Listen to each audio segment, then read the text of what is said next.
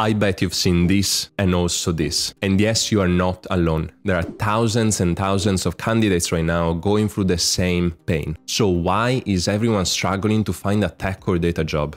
In this video, I'll share with you the reality of the current job market and what we can do to overcome these obstacles and get closer to that job offer that we dream of, even if we are complete beginners. And by the way, if you're looking for a job now, make sure to leave a comment below, as I would love to know more about your story. And if you stay with me till the end, you will also see how I can personally help you to find a job. Okay, so let's start from the beginning. So let's understand what's happening in the job market. At the very ground level, we know that companies hire you for one main reason: the value you bring to the table. But since they can't just magically see your potential, they rely on your experience and education as clues. This can be tough for beginners who don't have much to show yet. Hiring a newbie is a gamble for companies, with the hope that it will pay off as you learn and start contributing. So what's our game plan? We load up on courses, certifications, and anything that can prove we are worth the bet. It's all about showing we've got what it takes. But there is a twist. The economy plays a big part too.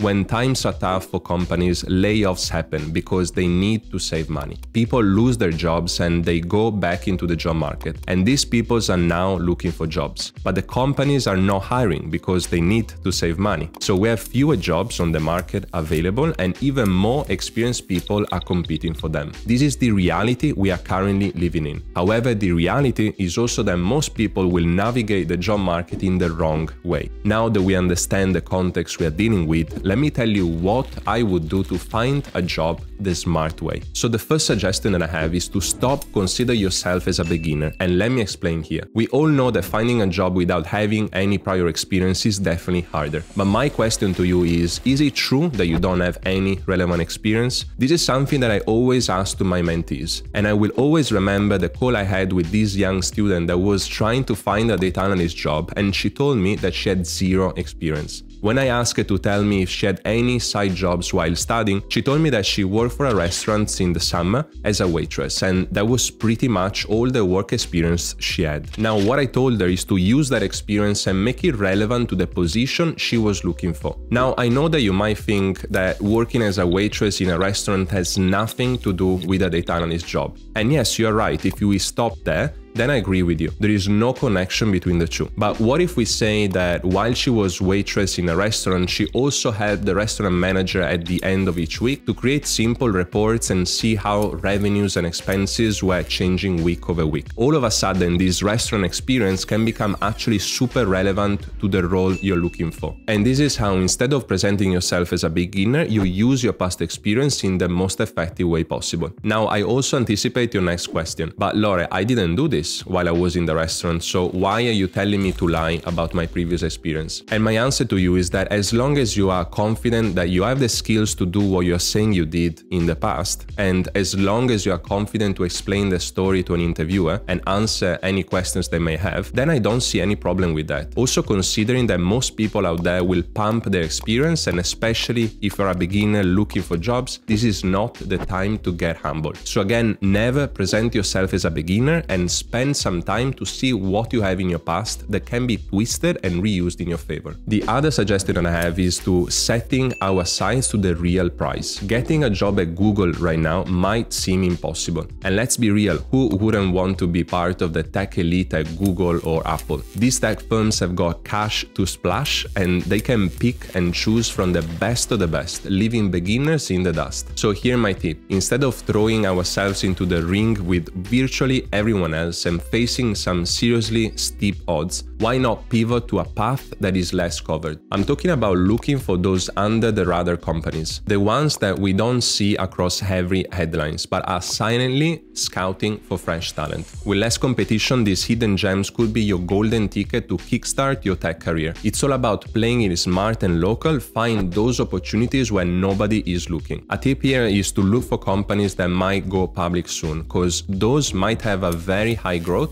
and could also give a huge financial financial return, as the IPO might pump their market valuation. Or look for those companies that are leaving the startup phase to become proper, more structured businesses. For example, you can look for the list of companies in your location that have a $1 billion valuation, also called unicorns. Remember, nobody starts the learning journey by creating a masterpiece on day one. It's all about those small, steady steps, building your skills bit by bit. And the same goes for your career. Instead of leaping for that top company on the ladder, you can definitely get the same or even better experience going for the small fish. And in case, if you like, jump into the big one on the next step. Your dream job is the one that gives you chance to grow, learn, and start your journey on the right foot. The next point that I will make it is to focus on practice always. As we said at the start, the one thing that companies are looking for in candidates is relevant practical experience. And so practice has to be your top priority. In some cases, I would actually suggest to start a project and learn the theoretical aspects while you are getting stuck in the different steps to complete that project. To me, the most important thing is to avoid spending all of your energy in reading and learning theoretical aspects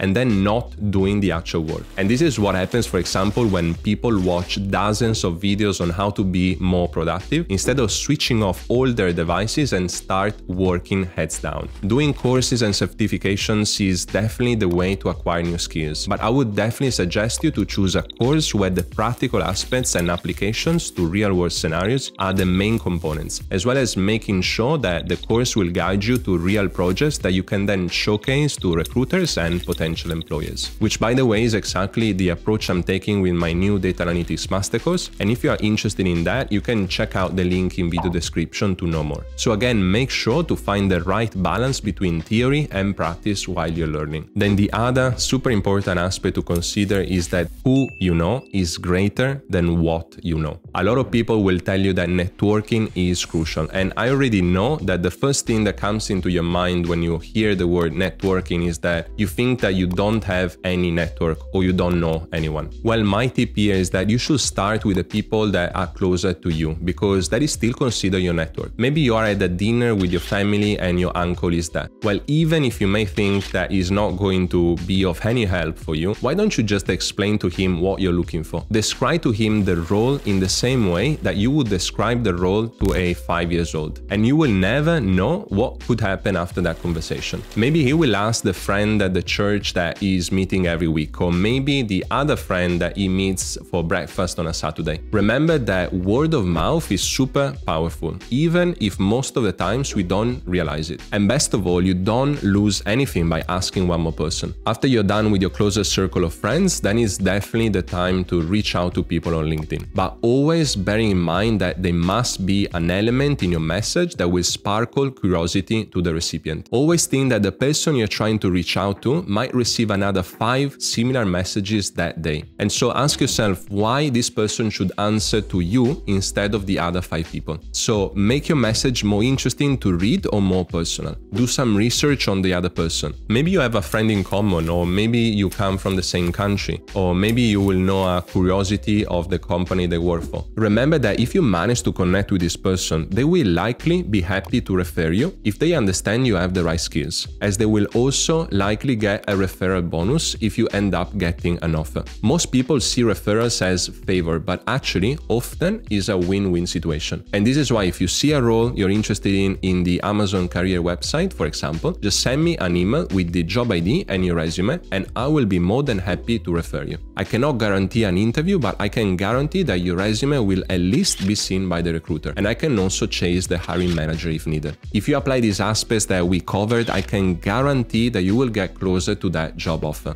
As always, make sure to check the video descriptions because there are some free resources you can download, including my resume and portfolio template. And if you got value from this video, make sure to like and subscribe to my channel. It helps more than you think. I will also leave here another video that you might want to check out. And with that said, enjoy the rest of your day. Ciao for now and see you in the next one.